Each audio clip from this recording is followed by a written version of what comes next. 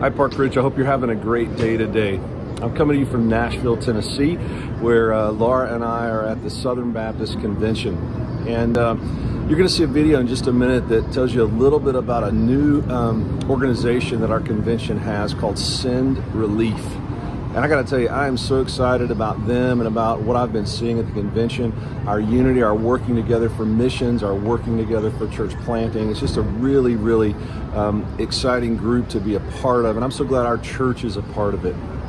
Hey, I encourage you today that if you know the Lord, remember that you've been changed, you've been set free, and life for you is following after the Lord. So I encourage you in your walk with Christ today to be all that God has called you to be. Looking forward to seeing you this weekend. Please enjoy this great video about our convention. God bless you guys.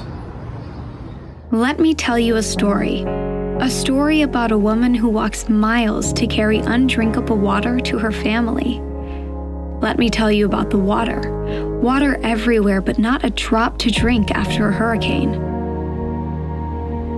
I'll tell you about people, millions of people, who find themselves in a strange land far, far away. And I'll tell you a story about a farmer whose family and finances are being starved by drought. And how, on the other side of the world, there is a family starving for nutrients in a food desert. I'll tell you the tale of a trafficked teenager waiting to be assaulted again tonight, and again, and again. And how once upon a time, there was a child who would go to sleep without a bedtime story because that child didn't have someone to read them a bedtime story. It wasn't just once upon a time. It was hundreds of thousands and even millions upon a time. But that's not where the story has to end. Together, as Southern Baptists, we can rewrite the story. Together, we can become an unstoppable force of hope. Together, we can respond. Together, we can meet needs across the globe.